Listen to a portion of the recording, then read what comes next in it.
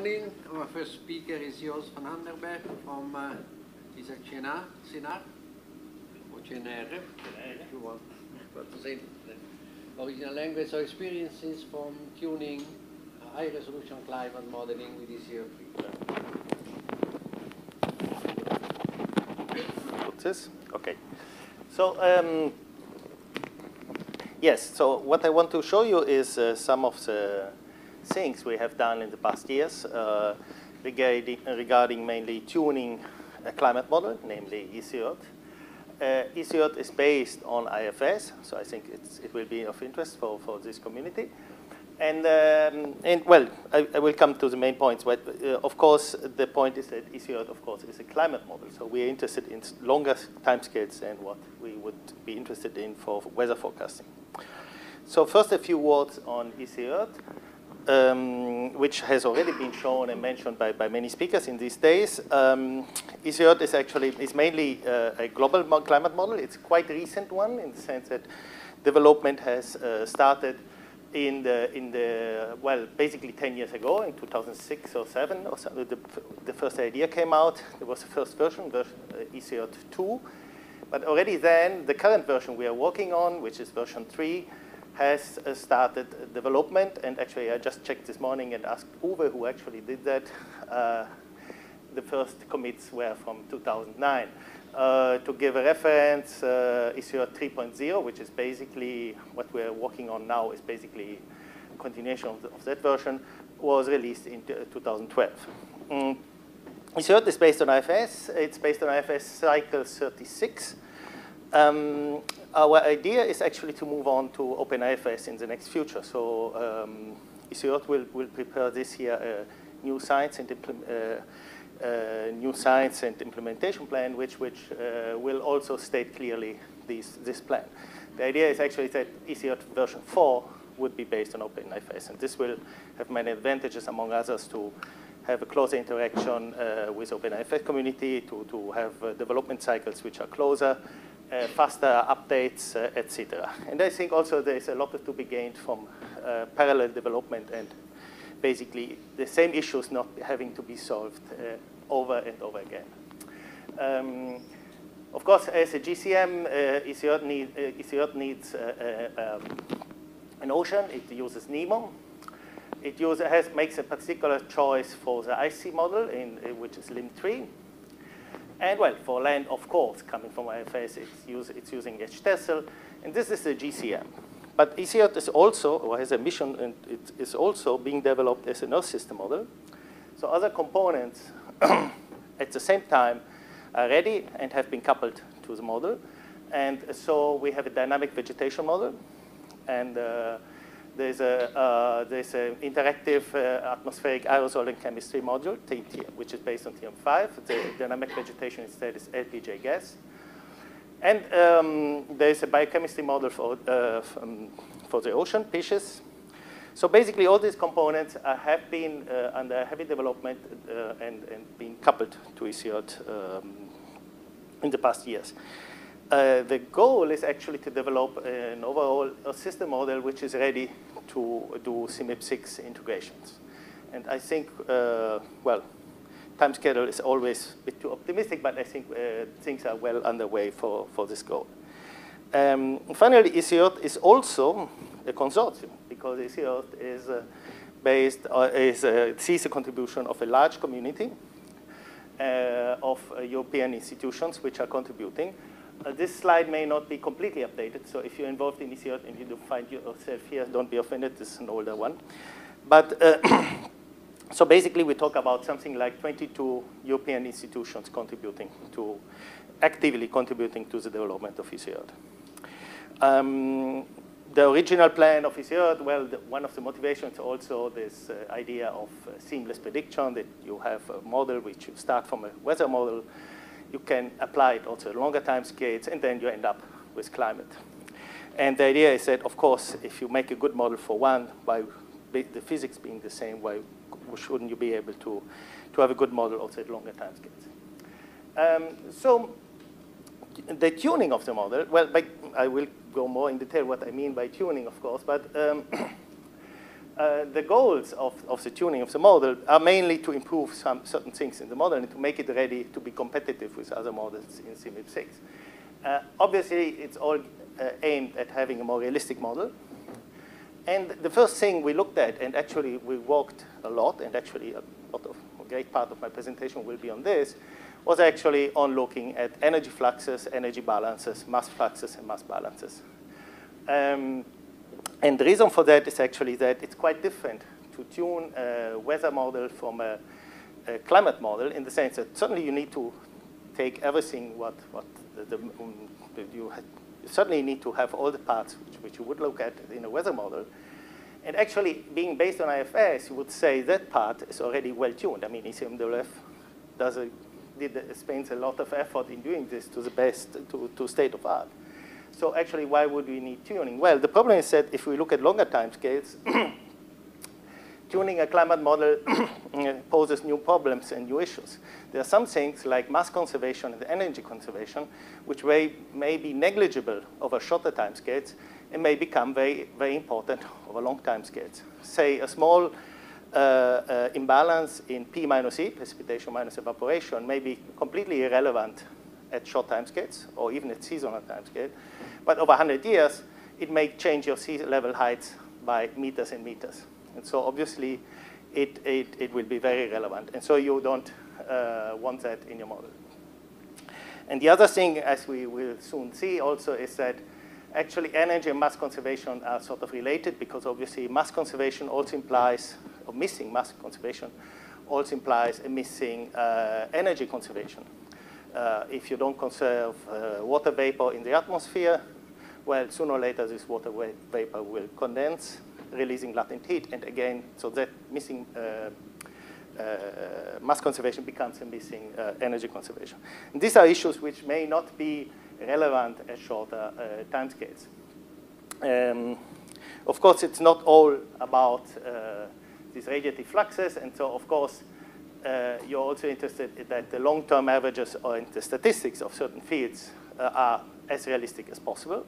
And of course, you have the problem of having good references to compare with. For ECR, the trick is actually to compare with era interim, which is sort of cheating because we compare the model sort of with itself. But it's helpful because at least it gives a clear reference what to compare with. ECR should at least be close to era interim if possible. Of course, it's not only about fields, it's also about model variability, and so that's another thing you look at. And all this needs, and all these comparisons, of course, need some, if you need to do this process over many variables, different groups, and you need to compare what you're talking about, you need to have some common measure, some common way to talk with each other. So indices, and by index I mean any number which can be sort of shared and which gives you a measure of skill, become extremely important in this sense. So they are, well, the simplest one is these Reichling-Kim indices, which were actually developed now quite some time ago, which is basically adjusted root mean square differences compared to some reference fields. And then, of course, a more refined thing is actually to look at the regional features, regional dynamics, etc. This whole exercise actually, as I mentioned, necessary also for coordinated experiments in which ECR is involved in, to have a model which is well suited for this experiment. And the reason, actually for each experiment, say you do CMIP6 or you do some other experiment, like we're involved also in a coordinate experiment called high-res MIP, which is actually part of CMIP, but where you compare the high-resolution version of the model. Every time the protocol changes a bit, the forcing fields change a bit. And so, of course, you need to check again if your model is sort of well-tuned. Because some of the tuning you do may be specific for having made some assumptions about the forcing fields. Say, ozone or aerosols, etc. So I mentioned the radiative imbalance. Well, there are very good estimates of this, of course, recent ones also from satellite, etc. There is some recent literature about this. All these numbers have uncertainties which are still, unfortunately, quite large. basically it's always something like plus or minus 0.5 in all of these numbers. But still, we can use the central values as a reference, and we would like to see the model to be similar to what is observed in some of these numbers. And the most important numbers, of course, while usually you would judge a coupled model in general, a climate model, from the top of the atmosphere fluxes. Basically, you just look at the balance between what is going in terms of energy, what is coming out. It's not zero because our planet is warming. What is actually more relevant for a coupled models, of course, is surface fluxes, because that is where the adjustment between the atmosphere and the ocean and the land surface is occurring. I would say mainly ocean because the land surface has a much reduced heat capacity. So what really counts is the ocean. And so, of course, it's these fluxes at the surface which will be particularly important. So as I wasn't here the morning of the first day, but I was told that actually Franco also mentioned this for IFS, that the first thing we discovered when we started looking at this to our dismay was that actually if we took the top of the atmosphere fluxes, the net flux at the top, and compared it to the net flux at the bottom, well, this should be the same, because the atmosphere has no significant heat capacity. So there's no way, average over a long time.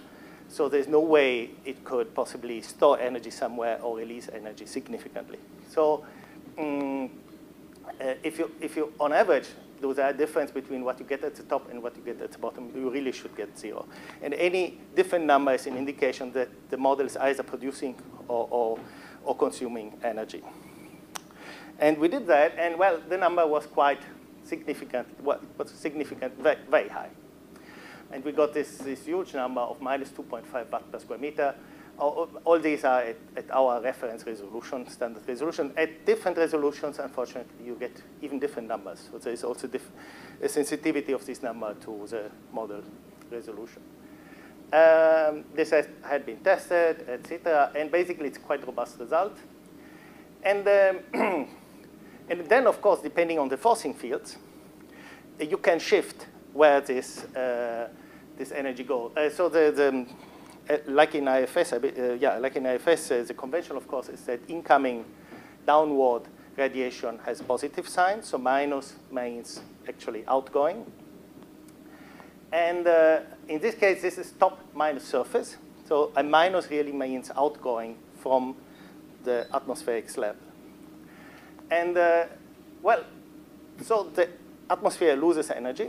That's OK if it were cooling. But if you look at by looking at this experiment, the atmosphere was not cooling it significantly. So nothing which could justify this flux of energy.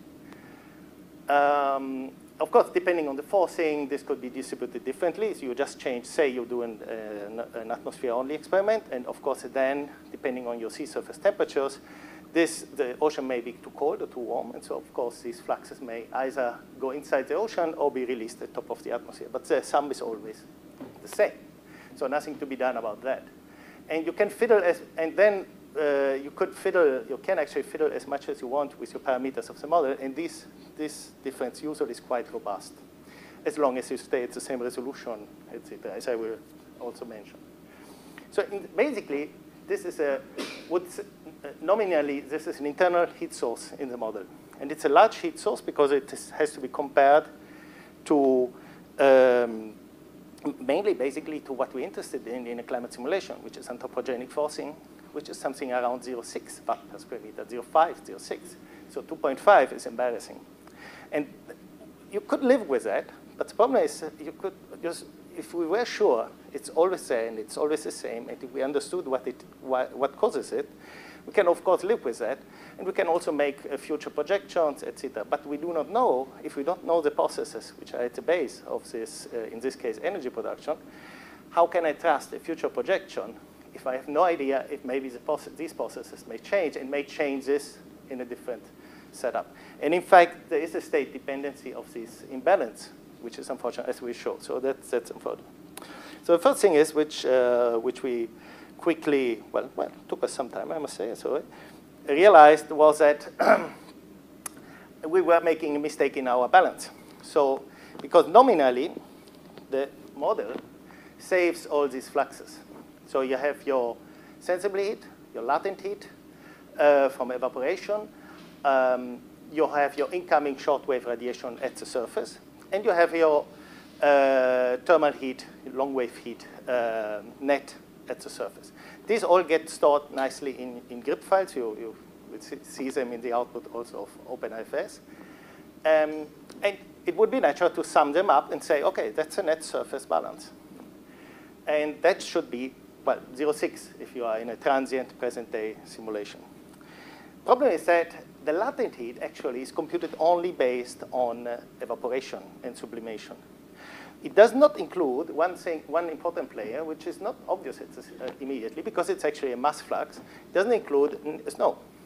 Snowfall actually carries with it a latent heat content. And it's quite easy to understand, because the atmosphere actually, to create the snow, takes droplets, freezes them, and to simplify, freezes them, and basically extracts heat by doing this. So the atmosphere is gaining heat. The droplets, then the snow falls into, say, the ocean, and the ocean will use heat to melt them again and bring them to SST. So basically, the atmosphere has gained heat, the ocean has lost heat. This is a heat flux to the atmosphere. So it's a negative heat flux because the sign is upward. And, well, based on the average snowfall in the model, well, it's something around 0.23 meters a day. You multiply that by 334 kilojoule per kilogram, and, well, you get that that's actually equivalent to minus 0.88 watt per square meter. So that's huge. I mean, again, it's in a sense, if the numbers are below 0.1, 0.2, I would start worrying less. But as long as we're talking about numbers around comparable to the anthropogenic forcing, I would be quite worried. So this clearly has to be added. And the same actually also is true for land, because also the land surface uses heat to melt the snow. And this, of course, will cool the land surface, quite natural. And part of the snow instead is sort of excess snow, which at least in ECERT becomes a flux called calving. So it's basically a representation of glacier calving. So it gets transferred to the ocean, and then it melts again. So it's a flux which in the end goes to the ocean. So basically, it's the same story also for the land surface. So this we had to remove. OK, and so basically, based on this, we have to look at a revised version of our top of the atmosphere minus surface. But, well, it's still not a full 2.5. So we haven't solved the problem at all. We only have reduced it significantly. Then the other thing which we found is that comes actually from solving a completely different problem. Is that the model is not mass conservative. P minus E is actually 0.3 millimeters a day. Was actually 0.03 millimeters per day. This may seem not very much. It's actually quite a lot if you integrate it over 100 years or so. So it will significantly change your sea level heights, because this water ultimately will end up in the oceans. And so it also poses a problem in that sense. And in fact, it has to be corrected. And in ECERT actually admit we correct this by then it's unacceptable that water would increase. So in the end, any residual mass imbalance like this, we actually correct in the end by slightly adjusting river runoff. But apart from that, this actually could be identified to be caused, obviously, by the advection scheme in IFS. So of course, it's an error which comes due to the numerics of the advection scheme. It's a well-known problem. Actually, a lot of fixes have been developed by ECMWF, basically, in later versions of cycles of IFS.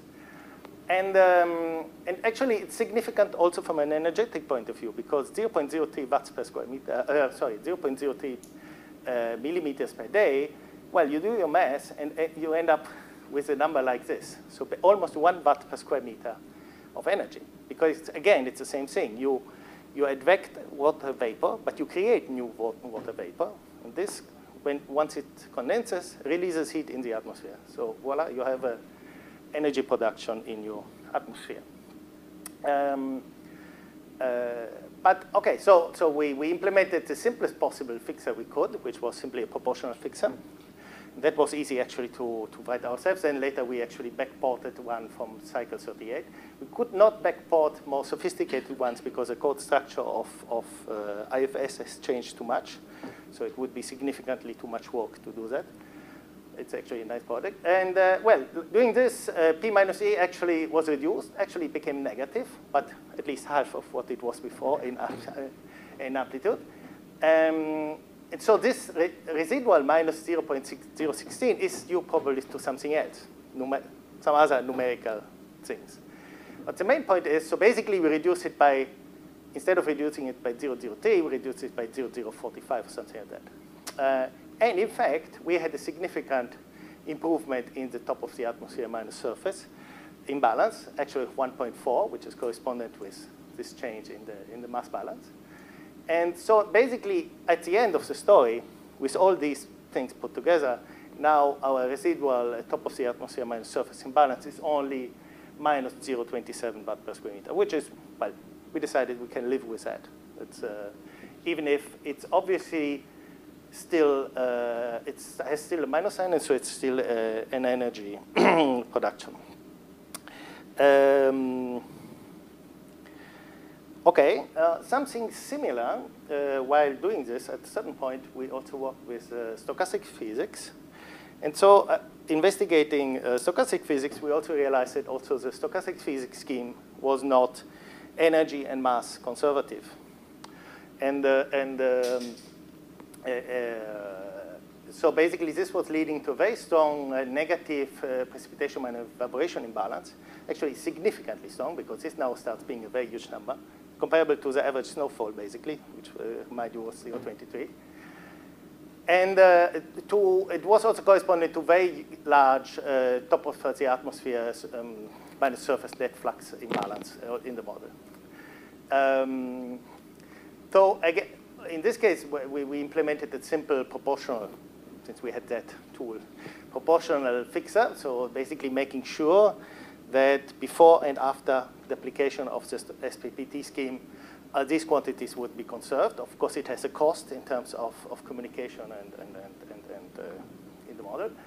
But it solves the problem, because basically after that, if you use SPPT or you don't use it, the P minus E balance becomes exactly the same. So basically, that problem is solved. And then working actually with Antje and others at the ECMWF, this same thing has also then been implemented even in IFS itself, as documented in this memo. Okay, so having sort of solved that, we did a series of experiments to actually start fixing, in general, the fluxes to actually tune the model and get fluxes to our liking. And we need some tools to do that. And these are specific parameters which we identified for IFS, which we could actually modify. It's sort of classic or standard for all communities or all climate model developing communities to modify basically convection and basically parameters related to the water cycle mainly, or related to clouds and to the microphysics. And so this is a list of the parameters which we experimented with. And so all these parameters will have, there's one here which is not really a parameter. It was a code modification which we also experimented. Problem was that when we first did this, we had very unrealistic fluxes at the surface, even when we forced the model with present-day sea surface temperatures. So basically, the model was decided that it really did not like the temperature of the ocean which we were giving it, no matter what we did. And it was even by changing all these parameters within ranges which are sort of reasonable. All these parameters are not fixed. They are not physical. They have no real physical value. They have recommended ranges also, which you can derive basically by talking with the people who implemented these parameterizations. And there's actually, I believe, a thesis work in Oxford which has been done for development of the stochastic schemes, which also discussed this a bit. And then, but basically we were not able to shift enough, basically, our fluxes, mainly our surface fluxes. So one thing actually then by discussion, which came out by discussion with ECMWF, was also that there is one change which was specific for cycle 36, but then had been changed again in cycle 38. Actually, it was a reversing because it was there before and then came back afterwards. And which is this specific condensation limiter, a specific way how to implement this. And so we went back also in ECR to the old scheme.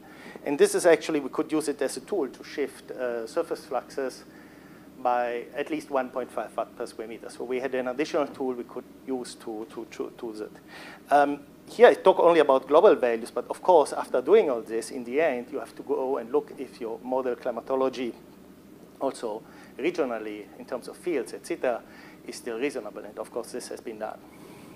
So anyway, we have all these parameters. And at that point, what can we do? Well, you need to know the sensitivity of the model to these parameters.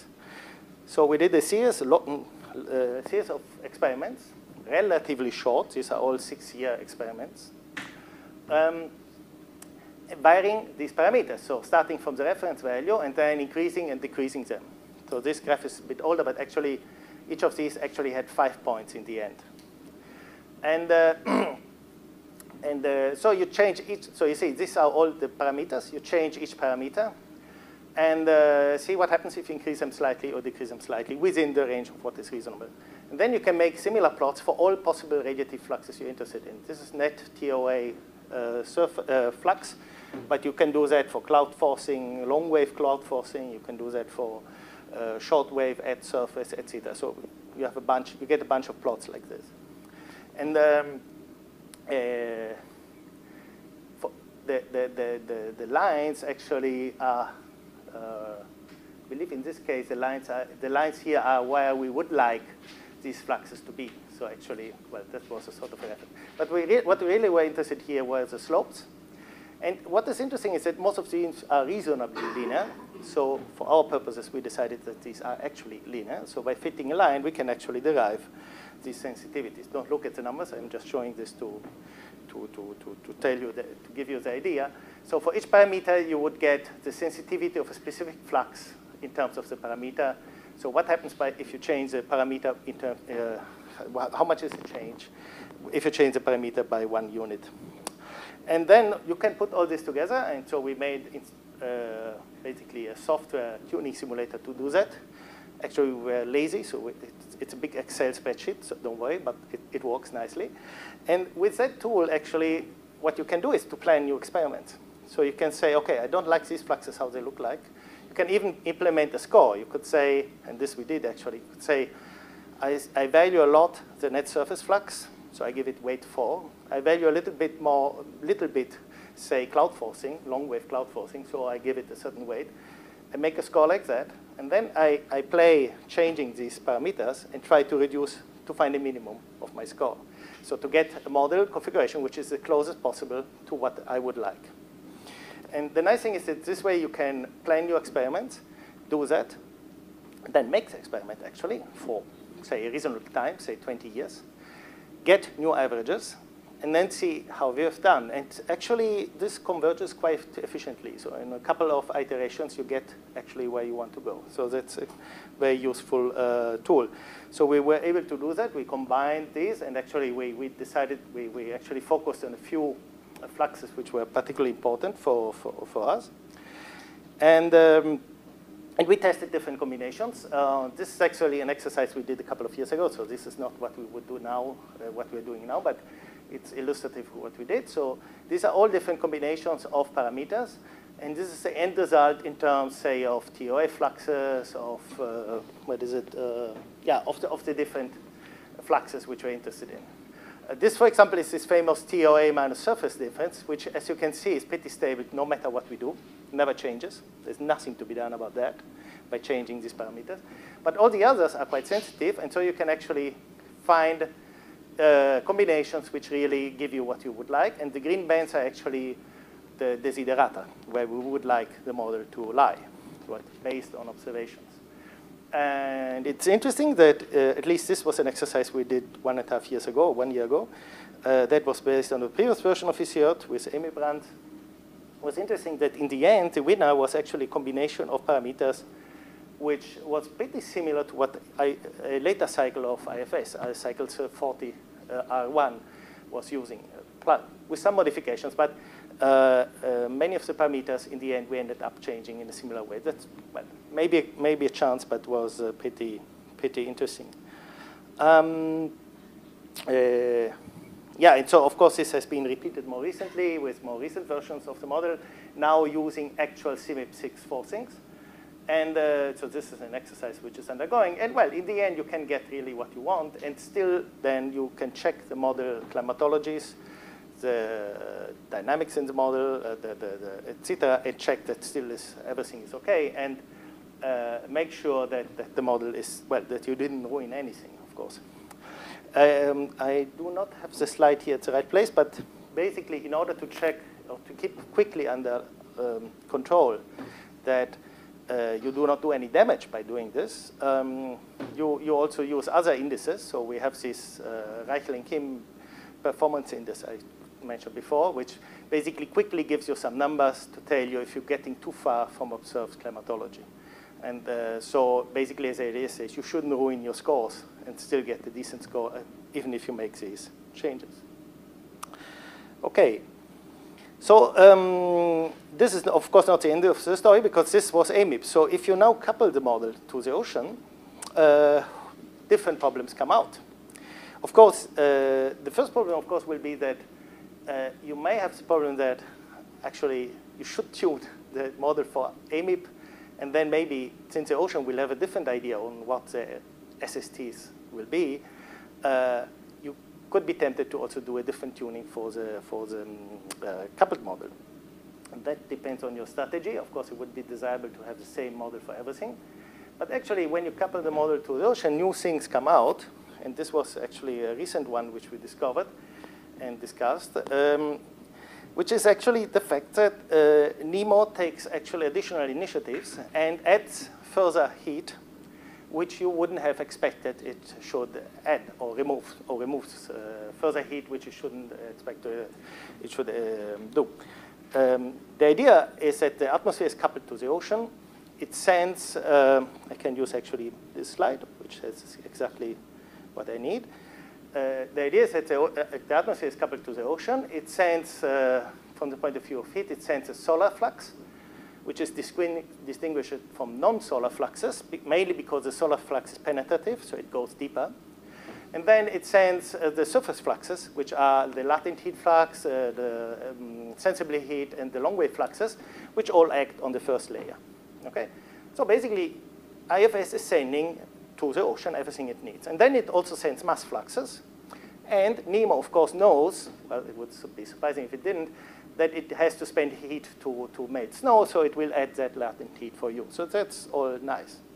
Problem is that then, NEMO, but most other ocean models, I'm told, also has to take care of other things, like you add a mass of water to a bucket of water, you're diluting that water.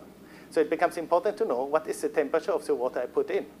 It makes a difference to put, well, obviously. So there's it's probably not a good term. It's actually a wrong term. But there is a sensible heat content. In addition to the latent heat content, say, of snow, there's a sensible heat content in the temperature of rain, say, falling into water, or in the temperature of river runoff, or the fact that calving is at 0 degrees. All these actually play a role. And you can estimate them. There's also some literature recent which has tried to estimate this. And you always end up to a number which is similar to what we also get in NEMO, which is basically we evaluated this. And basically this was, well, it's not insignificant. It was minus 0.23 watts per square meter. So again, it's a number we could be worried about. I must say, though, this is an average over the ocean. So globally, it's a bit less, of course. And so this has to be taken into account. And why is it important? Because IFS does not take into account of this heat. IFS did not spend energy to warm up the rain, whereas the ocean uses the warm rain and extracts heat. You see, there is a problem here, because obviously there's a non-conservation of energy in all this.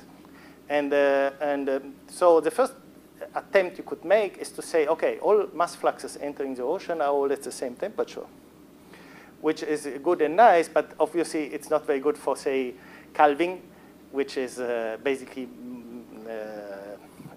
snow and ice which just melted, which obviously will be at a much lower temperature. So you make a mistake there. So in the end, basically what we decided to do was to leave it as it is and to live with the fact that there's an energy sink in the coupling, basically. And there's nothing else you can do, actually. And the energy sink, of course, is less than this because, well, you have to convert it to a global average, so that would be minus 0.16 watt per square meter. There's another thing which happens in the ocean, which we have on, and which actually happens also, of course, in nature, is geothermal heating. Personally, I thought it was not very relevant, but then if you look at the number, it is. It's this number. You may decide that's important or not, but it adds up to all the other guys. So in the end, you also have this 0.06 watt per square meter of geothermal heating in the ocean. Just that's physical. You can decide if to represent it or not. ECR does represent it. But of course, you have to take care of that and remember that when you do your balances and if you decide if the fluxes which you get to your ocean are realistic or not, because then you would have to add this number to your balance. And I just make a few final caveats, points, which one has to remember, which are that many of these things are actually state dependent. So say all other fluxes too, but say this top of the atmosphere minus surface imbalance actually has a dependence on the state. This was a series of EMIP experiments where we manipulated the temperature of the ocean, and immediately this reacts, and reacts quite a lot. So that is, that's worrisome, because in a climate projection where the sea surface temperatures may change, this may mean that this difference may also change. So again, it makes you worry. So it's the same thing. Until I don't understand what is the cause of an effect, I'm worried that it may do uncontrolled things in my simulation. The relative fluxes themselves are state dependent. So this shows you the same sensitivity plots I showed before, but done at present time and done in a future scenario, say in the year 2100. Main point, it's the most extreme one. So the main point is that it's a much warmer planet then. And you see, well, you could say that these are different and that these sensitivities are different. And again, we have a problem then. And finally, this is a technical thing. How many minutes? 1 minute? 2 minutes? 1 minute? OK. Final thing is that there's a dependence on the time. So I just show you a final thing, which is this. That is, how would you actually proceed to do the tuning of the coupled model actually?